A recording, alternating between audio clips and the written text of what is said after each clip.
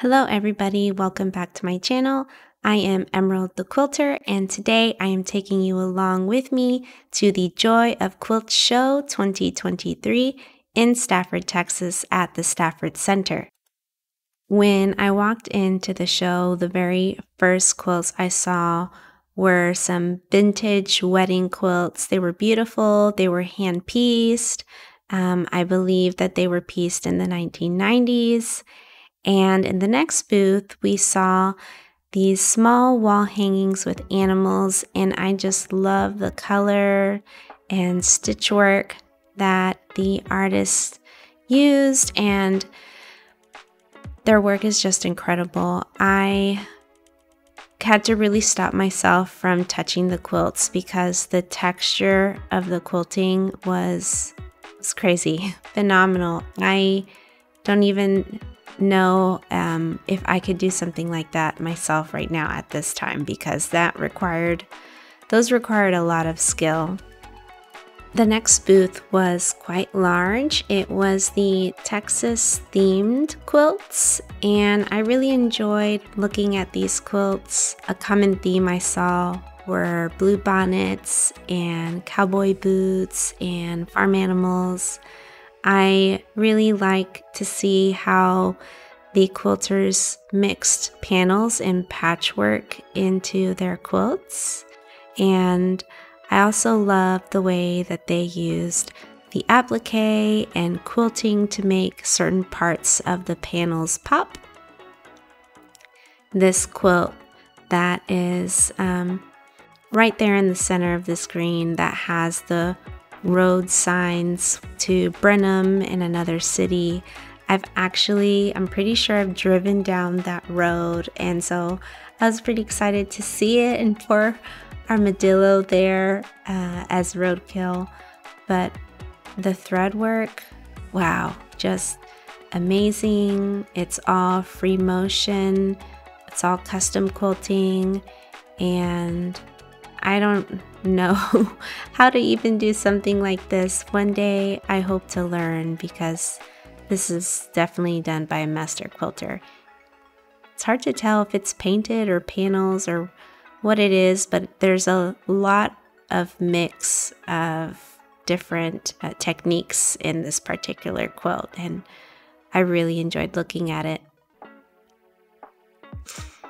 I'm bringing you in here for a close look at the barbed wire, which I think is actually done with maybe some sort of like cross stitch thread, because it looks thicker like a silk or a DMC. But this quilt really blew me away, because all those horses, if you look at them, they're all fussy cut.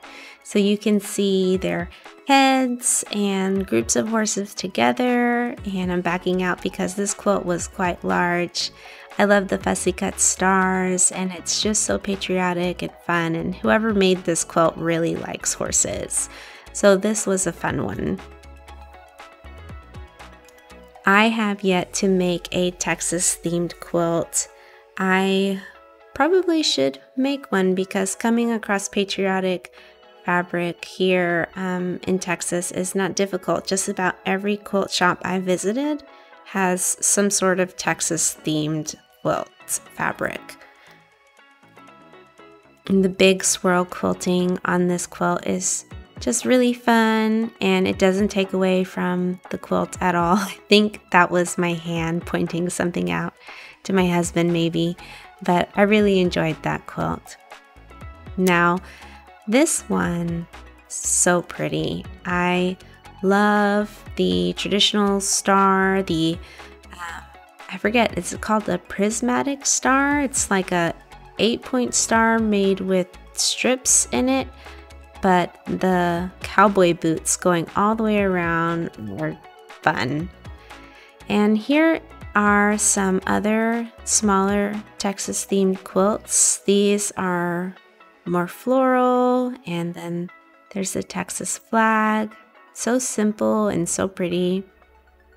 The blue bonnets are really nice, and there are more cowboy boots, another quilt just for cowboy boots. Here's one that looks like it's made with a panel, or it could have been completely done with applique. I don't remember, but look at this quilting here. Itty bitty little stipples or pebbles or whatever you call them, and they trace letters on there. Wow, beautiful. So moving right along, this quilt I've seen before. It might be a Lori Holt pattern, or I'm certain, because this is like a postage stamp block, that it's pretty common. So this particular quilt, I remember, was one of the quilts that went up for auction, and I don't know how much it went for, but this quilt was huge and very nice, and the colors of all the postage stamp pieces were bright and fun, and I really liked the quilting on this one. And then next door, we have a few more auction quilts. This little wall hanging Halloween themed one was really nice. And when I had initially seen these auction quilts online, it was hard to tell like the quilting texture and how big they were, but getting to see them in person, I was like, wow, the pictures don't do them justice online. These are so nice. Oh, and then I really love this Christmas quilt. It's like applique, and then the windows were appliqued right on top. Now this spooky quilt, I think is called collage quilting. I have never tried to do that sort of quilting before, where you just add piece by piece by piece on top of one another to make an illustration, and then you stitch all along the top and horizontal to like make all of it stay. I don't think it's like needle turned or anything, but I would like to do one of those one day, and I know that they sell kits for that. This Mistaken My Color Wheel quilt was fun. It was made by a quilter for, I think, their daughter, who was like an art teacher, but apparently there's a couple colors in there that are incorrect as far as teaching art goes. And so I thought it was funny in her description. She's like, oh, well, it was beautifully done, and we all appreciated looking at it here in the quilt show. Now, this one was really unique with the arrows and the circles, and this one, I love anything with sewing machines on them. The applique is beautiful, the custom quilting is beautiful. This pelican is made with foundation paper piecing, and I enjoy foundation paper piecing now and then because there's just some designs that you can't really do without it. And then this one, the texture on it, amazing. It looked so poofy, and I think it was made with wool, and it was embellished. I haven't done anything like that either. So the nice thing about going to shows is that you get a lot of inspiration, and I was definitely inspired. Now this quilt on the left that we just passed by, I recognize that from a quilt shop in Katy, Texas, Sews Special Quilts. I believe that was like a $5 quilt block program, and I remember you could purchase like the sashing and the borders separate, and as long as you brought in your completed quilt block, you got the next one for $5. I didn't participate in it because I was like not sure how that would go, and I had never done it before, but seeing one of those $5 quilt block quilts completely done and hung is nice and motivating. So next time I'm up there, maybe I will participate in Sew Along. This quilt won first place, and I'm zooming in on the custom quilting here because they really paid attention to those sawtooth pieces, and then the circles in the borders. And then here's another one with lots of custom quilting that won third place. This was really special. In the description, I read that the quilter's dad used to go to the quilt shop to get the fabric for the quilter. And that's just so special. Something that was so fun about going through the convention was walking past the section of auction baskets. Well, not auction baskets. They were like raffle baskets. That's what they were called. So there was just, I don't know, maybe 20 or 30 beautifully done baskets. They were all put together by guild members of the Quilt Guild of Greater Houston, and you could buy a raffle ticket for $5 or a few for like maybe $10, and but it was cash only. So I did not have cash on me at all, and I really wanted to enter the raffle. And I saw, like, when we were leaving, a lot of people had won their baskets, and there were just so many beautiful patterns and back border bundles. So next year I will remember to bring cash for the raffle. Oh, and these quilts, they had applique. This was the applique category, large quilts. And the applique and the piecing and the custom quilting were all on point, like just stunning, amazing. This one was really fun. I noticed that the more I moved along through the convention, the more I saw like vintage themed fabrics, and then also Kaffe facet fabrics. So a lot of bright colors, a lot of happy colors. And that's an example of one there with the applique that was just really bright. I think this might be Kaffe facet fabrics, and some of the quilts, they had like some themes to them in the patterns, like kaleidoscopes or diamonds. So there were some popular blocks that I did notice. And this one here with the 3rd place ribbon, I thought was so nice and make a beautiful baby quilt. But once it wins a ribbon, it cannot be touched, in my opinion. My quilt right now that I had entered is currently being hung in my breakfast room. So hopefully my son won't throw any food on it, but I am proudly displaying it right now. So that was made with hexes. Oh, this quilt, I saw it online. It was an auction quilt, and that quilt like specifically was not for sale, but the designer was selling her services. So like you would send her 10 pictures of your pet from different poses and different angles, and then she would create the custom image of your pet and just give it her special touch. And so I thought that that was awesome. And in fact, I did see that that was one of the quilts that had sold the most for the auction. Oh, and this one is so nice. I think I forget what it's called, but I have made a table runner of that pattern before, and I know it's very common. Now these quilts, I'm not sure what category they were, but oh, that's a Bargello quilt. But I do love all the different blocks in this red one and the alphabet.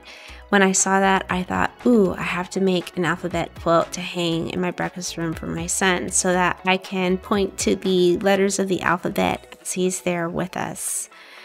And then in this booth, that red quilt was stunning. It had like what looked like metallic gold on top of the black fabric, and it all blended so well. It had some Asian vibes to it, and it was really unique. I didn't see anything else like that at the show. This one was simple and beautiful, 9 patches. Everyone's made 9 patches, but what was really nice about that quilt was the time the quilter took to put those borders together and make the stripes match. I think that's called a miltered edge, or I forget what it's called, but it takes a lot of work to do that. So kudos to the quilter who took the time to make those corners match with stripes. Now this Don't Fence It Us In quilt, I had seen like maybe 3 of quilts that use that technique where you like fussy cut part of a panel many times to make a hexagon, and then on top of the panel you then put the hexagons around it to sort of like blend the fabric outwards. Oh, and here's one of those K-facet quilts that I mentioned. A lot of pinks, a lot of yellows, a lot of greens and purples, really pretty. There's another one, diamonds, big florals. That one won 3rd place. And I think I had seen 2 of that quilt pattern there at the convention. I don't own any K-facet fabrics. It's so hard to choose because they're all so pretty. But one day I will start adding that designer's fabrics to my stash. Something else I wish I had better prepared for were the vendors that were at the convention. There were so many vendors, and a lot of them brought like actual bolts of fabric and tons of patterns. I saw fat quarters, Gamble, and another long arm company came out. So there was like long arm setup. There was a little sewing machine station. There was a vendor to sell like the that sewing chair where like on the seated part you can lift it up and there's a hidden compartment. I own one of those, and I can say that it is really comfortable and good on your lower back when you're sewing for many long hours. And they were like giving away bags, and so you could pick one up if you listen to their little pros of their chairs that they were selling. And there was just a ton of vendors, and not just for quilting, for bags and parts for purses, you know, bags already made. And if you wanted to make your own purse, they had the materials. And if you wanted to work on a quilt with embellishments, they had all kinds of embellishments, beads and lace and different types of those thicker threads like silk, and beautiful. I actually, this Astros quilt in the orange and yellow, I saw the quilter, I'm pretty sure it was her. She was taking a picture with her quilt, and I wanted to say, oh, I love your quilt. I got nervous. There were a lot of quilters at the convention who were wearing a little yellow ribbon on their shirt. I was also given one, and it says, I have a quilt in the show.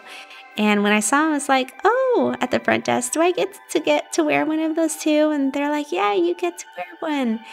And so that was exciting, and we all gave each other a smile when we walked past one another. This quilt was awesome. It was quilted with embroidery thread, and the embroidery thread was glittery, and it just made those skyscrapers really come forward. These quilts were also beautiful. They had unique shapes to them, and they were of all different colors. The one that's on the most right here, you're going to see with the blue ribbon, I'm thinking that was made with English paper piecing. I don't know how long that took, but I have been working on the same EPP pattern for, I don't know, 3 years, and I barely made any progress because it's just something I whip out only once in a while.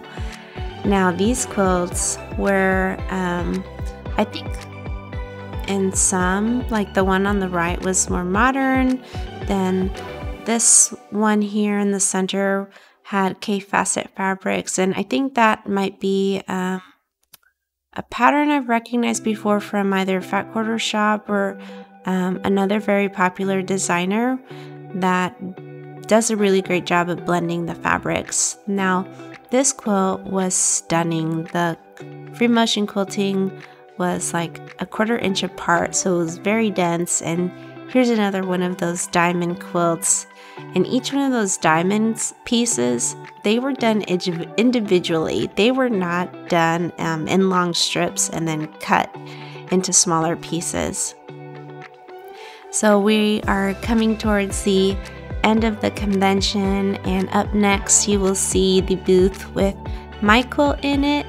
And I was so excited to find my quilt. It was like going through a maze, and I wish that I had been able to capture everybody's quilt because all the quilters did such a beautiful job, and you can see how much love and hard work everyone put into their quilts to make this show happen. That's my quilt there on the left with the blue ribbon and the blue trees. Again, it was called Blue Spruce by Edyta Sitar of Laundry Basket Quilts, and I had so much fun making it. Oh, and I love this little tiny wall hanging that won second place. The fish, the large fish, is so fun, but it was just so great and so fulfilling to see that my first quilt that I had ever entered into the show, the first of show category, won a ribbon. So I made sure to take pictures with it and with my family, and I look forward to working on the quilt for the next show I enter. So thank you so much for coming along with me on this show, and hopefully I'll see you again at the Joy of Quilts Show in 2024. And please remember to like and subscribe if you like my videos so that I can continue bringing more. And I'll see you next time. Bye!